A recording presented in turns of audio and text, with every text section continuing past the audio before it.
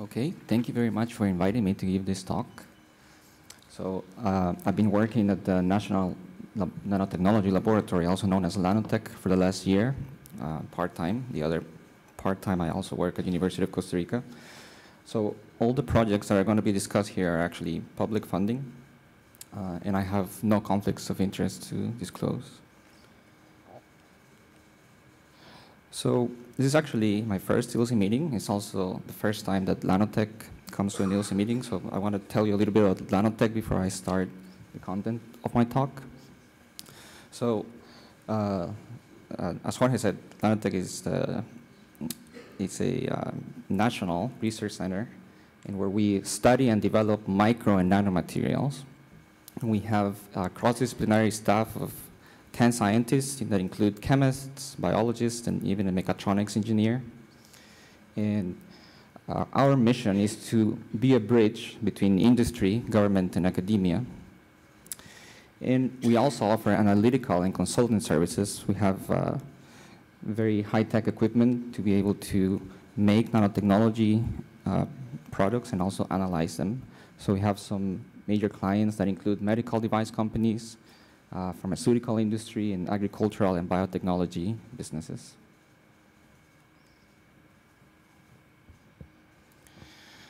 So the research programs at LANOTEC can be categorized in 3 main branches, and they include studying at the nano and micro scale the biodiversity of Costa Rican flora and fauna.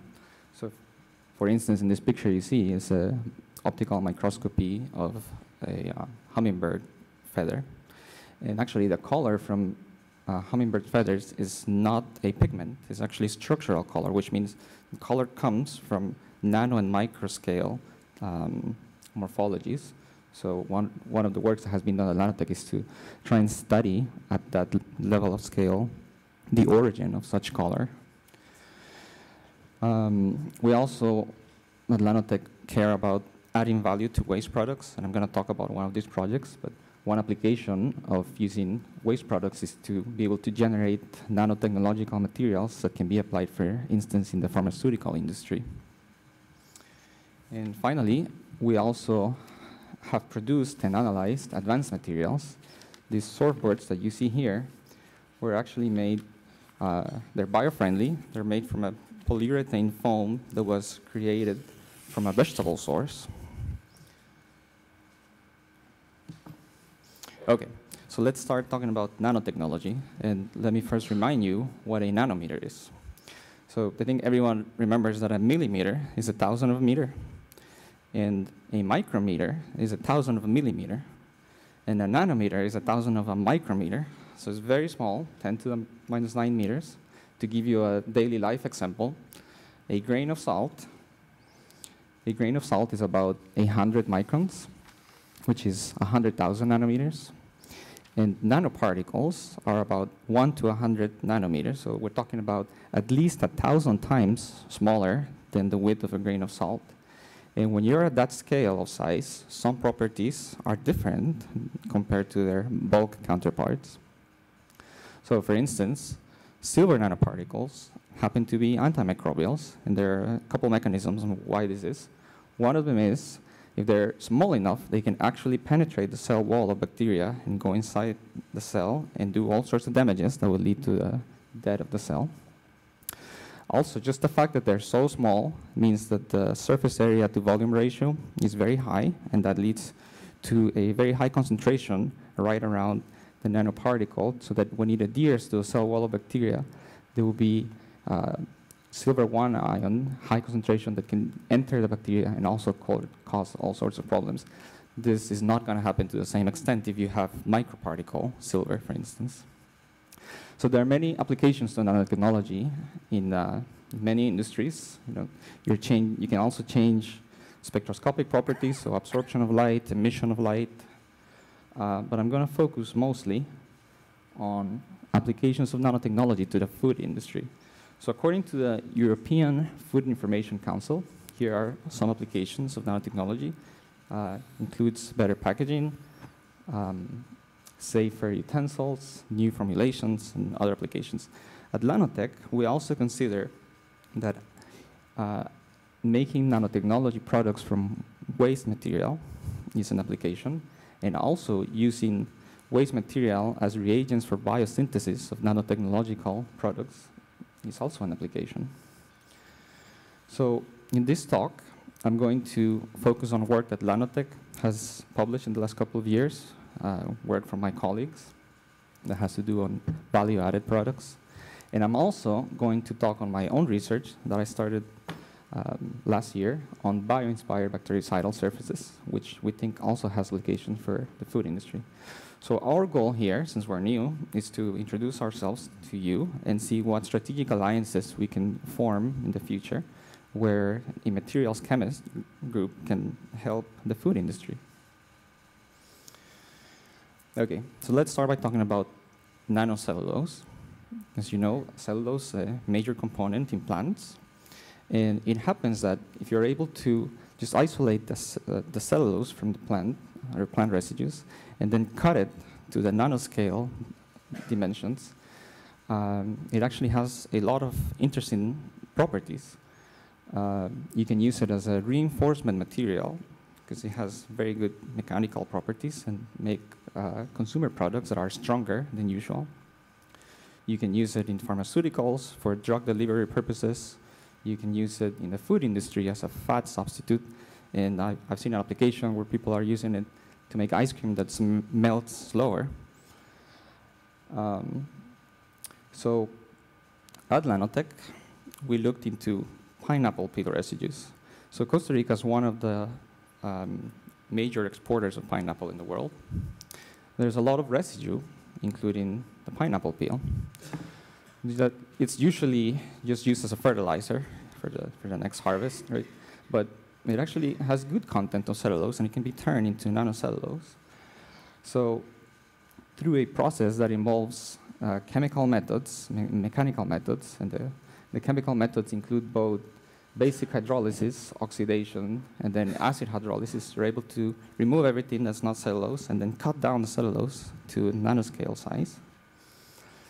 And what my colleagues noticed is that the final hydrolysis step, this acid hydrolysis step, is the one that determines the final size of the nanofibers. And if you don't do the final hydrolysis, you'll get fibers that are about 100 nanometers in width. By the way, this is atomic force microscopy images. Here you have dimensions in the Y and X axis, and then the color is defining the dimensions in the Z axis. So the width of the fiber, or the height of the fiber, is shown here. So when you do hydrolysis for about 60 minutes, now you have fibers that are about 25 nanometers. And that's actually already a very good size if you want to use this as a reinforcement filler, because the mechanical properties are going to be optimized. So we had a civil engineer student come to the lab, and he adapted the protocol that my colleagues had come up with to optimize the yield, the recovery yield of the nanocellulose. And he applied it to the pineapple stubble, which is the leaves that are left over when you cut down the pineapple during the harvest. And he got nanocellulose, and then he mixed it with cement to try and improve the mechanical properties of cement.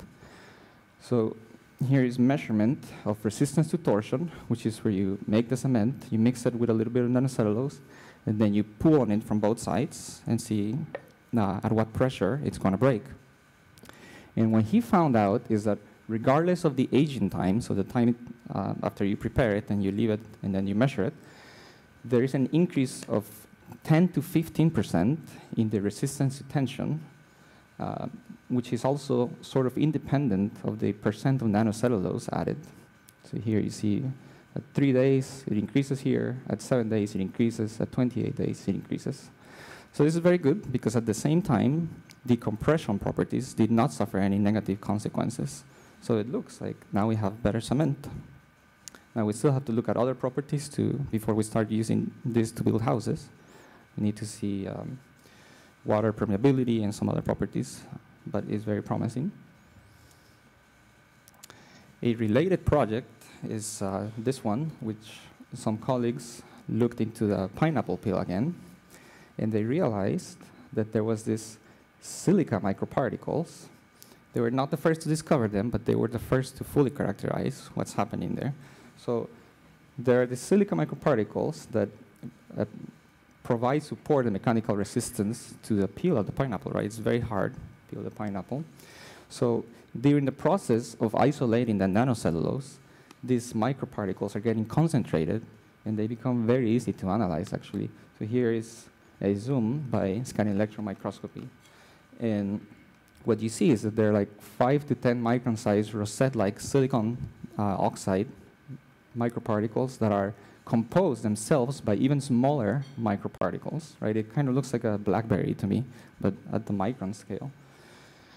So what is this good for? Well, similar microparticles are actually used already in industry to absorb heavy metals or to use as catalyst supports because they have a high surface area to volume ratio. But the advantage here is that you're not creating it, you're just isolating it from nature. And usually to create these things, you have to use non-chemistry methods to come up with these very small particles. Okay, moving on to another project from my colleagues. You remember I was telling you about the silver nanoparticles as bactericidal agents. Well, usually these are made using synthetic reducing agents such as sodium borohydride. Sodium borohydride is a toxic material. You have to be very careful when you use it. But it happens that some plant extracts like mint and yerba mate actually have enough sugars, polyphenols, and amino acids that are oxidizable materials that can reduce the silver ions that are used to create the nanoparticles and at the same time stabilize the nanoparticles as they form. So as you can see here, you get nanoparticles that are about 50 nanometers in width. The size distribution might not be as tight as when you use the synthetic reagent, but these are nanoparticles that actually work as bactericidal agents. Here you see that they're effective against both gram-negative and gram-positive bacteria. The reaction chemistry is also a little bit slower, but you did a biosynthesis. You didn't have to use the synthetic reagent. Okay. So I'm going to move to now my projects, and maybe you met Javier yesterday. He presented a poster on this as well. He works with me on this. So let's talk about surface decontamination. And this is of interest not only for the food industry, but also for hospital setting. If you want to sterilize a surface, you have these traditional options. Some of them are expensive. Some of them use toxic chemicals. And most of them are going to lead to not permanently sterile surfaces. So there are a few challenges here. Can we avoid or reduce the use of some of these treatments? And is there a way to make the surfaces be sterile for a long time? It happens that nature, through millions of years of evolution, conferred bactericidal biostructures on some animals. For instance, the skin of the gecko, if you look at it under scanning electron microscopy, it has these pinnacles, and they're nanometric size. We're talking about micron height. They're separated about 500 nanometers from each other. At the very tip, they're 50 nanometers in width. Cicada wings as well, they have these pillars here, and dragonfly wings, they have these sort of spikes as well. And the way this works is actually when bacteria lands on such topographies, they get mechanically stressed by the topography. For instance, here is a cartoon, right? But the bacteria tries to move, gets stuck on the pillars, and it stretches. And that's stressful for the bacteria, and it's not going to survive. It can even get to a point where the liquid comes out, and then it gets impaled. So terrible death for bacteria. This is not a chemical method. You're using just the morphology. So the skin of a gecko is made of beta-carotene, which of course is not an antibiotic. The wings of cicadas and dragonflies are made of chitin, which is also not an antibacterial agent. So we thought, okay, well, can we inspire from this and try to make surfaces that use the same principle? So we looked into ways to try to generate nanopatterns, such as this one, and we looked into anodization of aluminum because it generates nanometric patterns. And this is a standard technique in the aluminum industry to protect it. So you protect it from corrosion. So the way it works is You first do an anodization of the aluminum that generates a layer of aluminum oxide, and it has this disorganized nanowells. And it doesn't matter that they're disorganized, because in the next step, you sort of etch the aluminum oxide, and now you end up with these nanopores, and they're well organized. And then from there on, you do a second anodization where you generate new nanowells, but this time they're ordered. And then in the last chemical etch, you can change the width of those wells. So we did that at LANOTEC, and these are the results that we got. And it does look very ordered, but it still doesn't look like the pillars or spikes that we want, but it's getting us close to that, right? So we modified the conditions a little bit, and did a lot of trial and error. And here is the result that we got. Here you can see pillars. They're sort of in this direction. And they're 150 nanometers in diameter and about 300 to 400 nanometers in height. Now, this material ends up being hydrophilic. It's alumina, right? So hydrophilic means that the water contact angle approaches 0. It means that you put water, and the water wants to wet the surface. Here is a picture of such a measurement.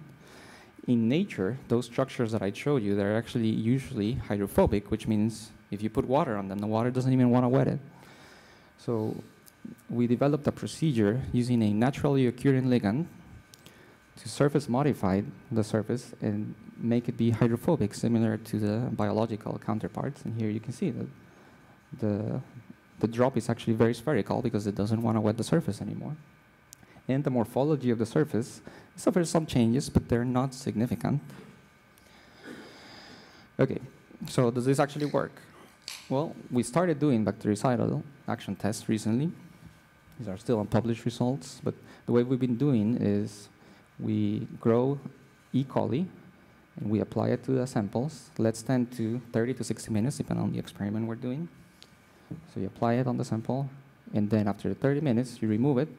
You put it to grow in a nutritive media overnight, and then you see how many colonies grew in the Petri dish. We do some dilutions also. So what we have been seeing is that our samples with nanopillars are growing 75 to 90% less bacteria than the control samples, which are just polished aluminum that do not have the organized nanotopography. If we looked at the scanning electron microscopy of the process of what's happening in the sample, we're seeing that the bacteria are kind of getting stuck to the pillars, which is probably the mechanical stress that we are looking for that will explain the results that we see with the colony forming unit tests. A complementary technique is also to use fluorescence microscopy. You know, you're looking at surfaces that are not transparent. This is aluminum, and on top of it is alumina. So we apply a concentrated inoculum, and then rinse it, and then put a dye and see how many bacteria ended up on the surface. So this is a dye that will show you all bacteria, accurate in orange. And what we see is that the control actually still has a lot of bacteria on the surface, but the sample doesn't have the bacteria on the surface anymore. And here is a replica of the process. When we look just at dead bacteria using a different dye, we actually see very little dead bacteria on any of the samples. So it looks like the dead bacteria are just falling off after the contact time, which is good because it means we might be able to reuse the surface without having corpses of bacteria. You know, it's completely a surface technique, so we want to make sure that we have a pristine surface again. Okay, so this is very promising for aluminum, but what if you don't want to use aluminum? What if you want to have options on other surfaces? So we did an inverse replication method. We start again with the well-organized wells that I showed you before of aluminum oxide. And then we apply a medical-grade elastomer, so a silicone, a flexible plastic. It's actually, at the beginning, it's very fluid, and it flows into the nanowells that are present. And then you apply a curing step where it hardens, and then you mechanically separate them, and now you have a pattern elastomer. And the result looks like this. It's a transparent film. And if you put a double-sided adhesive right here on the bottom of it, now you can apply it to any surface you want. And you have a flexible nano pattern material. So this is what it actually looks like when you look at it in atomic force microscopy. Here is the template, the anodized aluminum. So you have the wells. And then when it replicates, it doesn't look perfect, but you do see, especially in the cross-section here, you can see that there are nanometric size pillars, which are not very tall, and they're swollen. But we actually do see that it is working also as a bactericidal surface. And not only that, but actually you can keep replicating from the template. This is a replica from this one, and this is a replica from the same template. So you can reuse the template multiple times. And we're seeing 80 to 95% bactericidal efficiency tests in our preliminary testing that we have. And one advantage of this material is that it's already hydrophobic by itself. So it looks more like the biological counterparts. So the last approach that we have been using is an even simpler approach, and it can be applied to many substrates as well. So we found in the literature that zinc oxide sometimes crystallizes in interesting morphologies, and this is one of them. This is actually an image from one of our samples. And there are these like spikes or needles, sort of, that also appear to us to have potential of being bactericidal by mechanical means. So we found a procedure in the literature that was pretty simple. Basically, you start with a zinc salt and metallic zinc, and then you put it in basic aqueous medium. And if you leave it reacting for a little bit, then you generate this tetrahydroxy zinc complex, which over time, it will saturate until the point where it makes zinc oxide. And then that zinc oxide can crystallize if you give it a sample on surface on which to deposit. So this is what it looks like on copper oxide, on copper substrate. We simplified the procedure from literature. They would usually precede the surface with potassium permanganate, which is a toxic material, as an oxidant. So we got rid of that. It did work for us. And then we moved to surfaces that are even probably more applicable, like stainless steel. So in the last couple of months, this is the most recent project, we've been looking into how to control the size and morphology of those zinc oxide crystals. And what we have seen is that it is very substrate dependent and very time dependent. And when I say time, it's not only the time that you immerse the sample in the solution, but also when you take out the sample from the solution, how long does the solvent take to evaporate? That is also a very important step because you're crystallizing the material. So on stainless steel, we're actually getting this other morphology. It looks completely different than the one on copper, right? Copper were kind of long needles that were even a few micron in length and very, very thin. But here we're getting actually short fibers that are about 300 nanometers in length and maybe about 50 nanometers in width. And they kind of look like knives to me. I don't know about you, but we call them nano knives. So when we inoculate this with the bacteria, well, first of all, the colony-forming unit counts show significant efficacy against E. coli.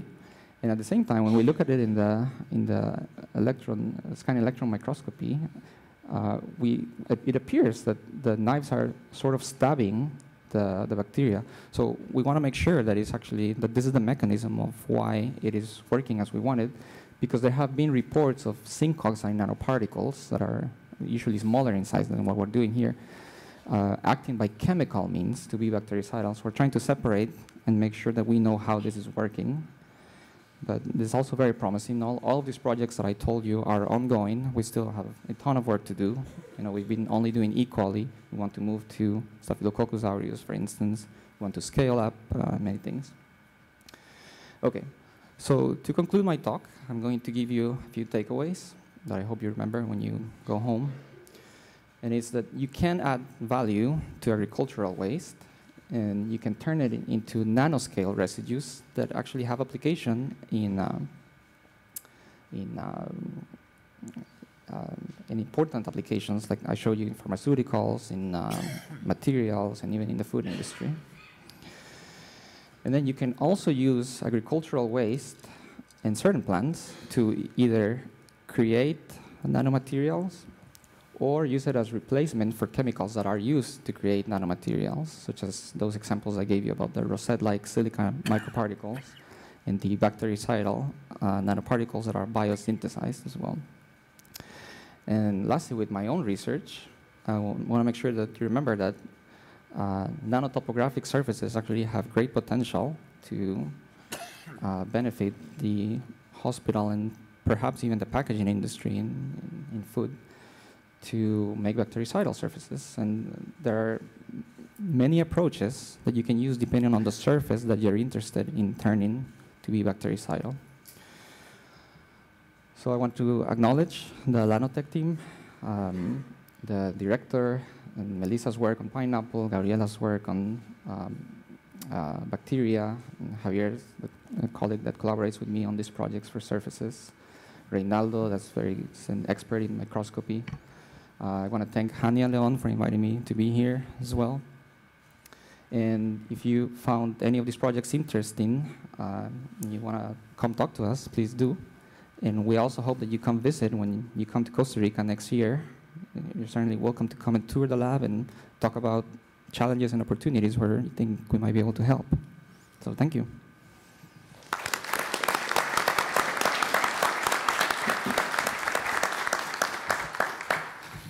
Thank you, Dr. Sergio. Questions?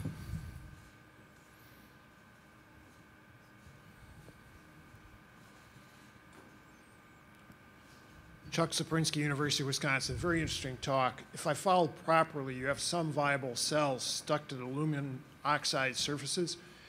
If you incubate those for longer periods of time with nutrients, will those grow out into biofilms? Yes, they will. There's some experimental details that I kind of skipped through because it's very fast, right? But normally we do a 30-second vortex to try and remove things. But for those experiments, we use higher concentrations of bacteria and then did shorter vortex times. So it's a little bit difficult to compare the plate counting methods with the fluorescence. But yeah, removing biofilms, I agree, very important. And I'm not even saying that this is the final procedure that we're going to use to generate the nanostructures. It's possible it can be even optimized. But yeah, our final goal is that you put the bacteria and you don't even let them grow into biofilms because you kill them before they get to that point. I'm Mark Mormon with the Kellogg Company. I'm from the great state of Michigan, and I can't wait to go back home and tell them to put pineapple into our concrete to make our roads better. So that's, can't wait to take that home. I kind of want to pick up where Chuck was just going. Coming from the food industry side, my mind often goes to, very often are we moving. I'm stepping away from the packaging application of the nanotechnology, but we're moving carbohydrates, proteins, fats. We're conveying these on equipment. And my mind goes to, if I had a nanotechnology application on the surface equipment,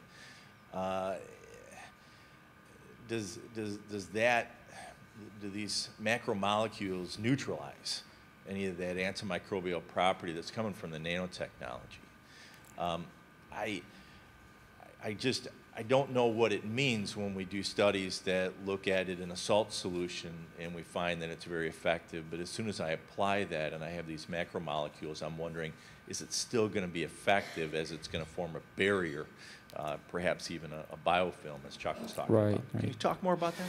Yeah, I mean, this is why we're here, because I'm a chemist, for instance. I know very little about the food industry.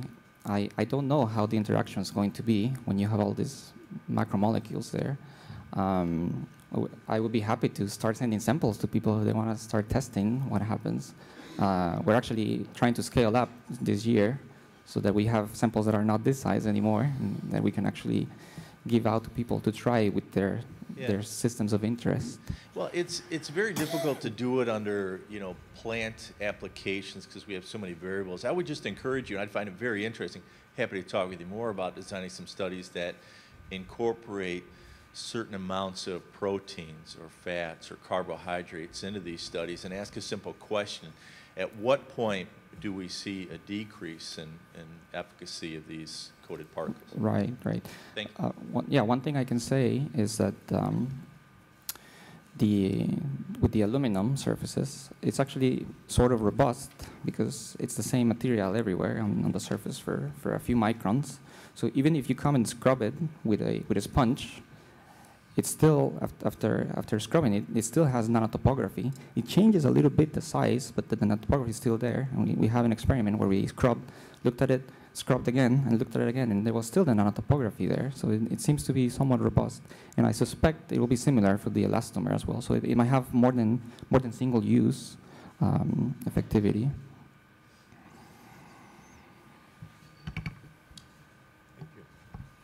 Thank you, Dr. Sergio.